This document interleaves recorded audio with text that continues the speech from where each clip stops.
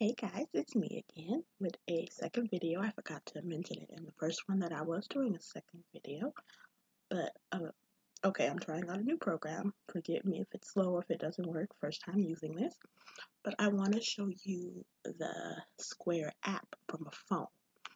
So, see if this works. Yay, it works.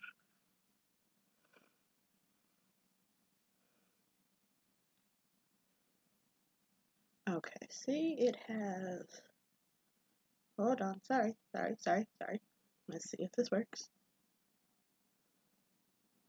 Okay, we're back. So, this is the first scene you come to, and this is where you can do a sale. Mine says press button on reader. That's because I have the wireless one. So if I wanted to connect my reader, I just have to press the button on it. Um, from here, you can like enter how much you're charging and all that. A feature I like is down here at the very bottom. If you hit that little button that looks like a list, it brings up your inventory that we've entered into in the earlier tutorial. Everything is here. So it does get a bit much when you have more inventory, but just starting out, when you make a sale, okay, well, they bought that, and they bought a Main Street Mechanics, and then you can charge. Since my reader isn't connected, no, it only gives me the option of cash, a manual card entry, or manual gift card entry. If my reader was connected, or when your reader is connected, you just have to immediately swipe. So, and with the app, this is another good way to keep track of your sales. Say that this was a cash sale. They gave me cash. I could hit that as cash. How much did they give me? They gave me 10. I can tender that, which means put the sale in, and then it would count towards my sales. It's a good way to keep track of how much you sell, even if they don't swipe a credit card. So that's just a little tip. Like, I do that when I get cash sales, even if it's not right there at that moment when I'm with the person. I'll come back and say, okay, someone bought this much with cash, and then I'll put it in, and it helps me keep a running total of how much I made in the month, even with cash transactions. Come over here. Like I said in the video, I do most of my invoices directly from my phone, and it's the same route as before. You create an invoice, you add a customer, and these are the customers, and then you would type in a name. Once again, I'm using myself as an example, and then you add the item, and of course they're all here. And what I do, you can do the custom amount like before if it's not an item, and then shipping like we did before. You add that, and boom, and then of course add another item. They got that, $8.50. Or this is something else I do if I'm like pressed for time. I'll just do a custom amount. Let's say they got a bracelet. I'll just do that. It's $5. Add, boom. Sometimes it's a little faster and easier just to say they got a necklace, they got a bracelet, instead of scrolling through your items. So you can add discount and the same options as before. Invoice method, the frequency, all the stuff we went over before.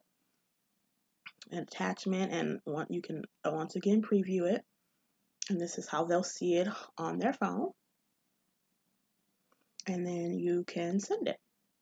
But we're going to discard this invoice, and then you can also see your items, and this is another reason why categories are good when you set it up. Say someone, do you have any red seed bead necklaces? You can come here to categories. You can come here to seed beads. I do. I have, and then I have 3 in stock. Would you like one?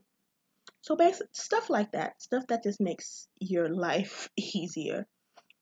And that's pretty much it. You can see your transactions. You can get all the transactions. Another feature I like is the reports. You can see your sales. I haven't made any sales today. It's been a very slow day. I have to go live a little later. But you can select a time frame, and you can do custom. I like to do custom, and then I like to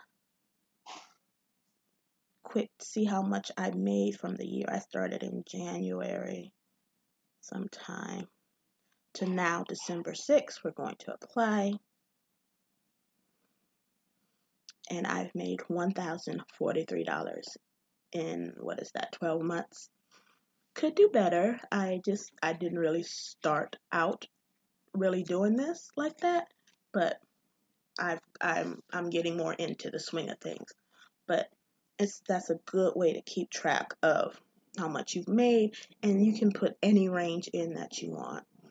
You can select any time frame that you want. You can do like how much you've made this month. So that's basically it. Yeah, you can see your items, and you can even create the items from here, same way that we did before. You'd have to have the pictures in your phone, um, or you could like do it here, put the name in, like necklace, put the name in and do all that. And then when you get back to the computer, if you have the pictures on the computer, you could just go in that way and edit it that way if you don't have the pictures on the phone. Yes, I know I have unsaved changes. So that's it, just a little add-on to the video, the first video. If you have any questions about the app, let me know. And I was glad I was able to do these for you. And I will see you guys around again. Bye.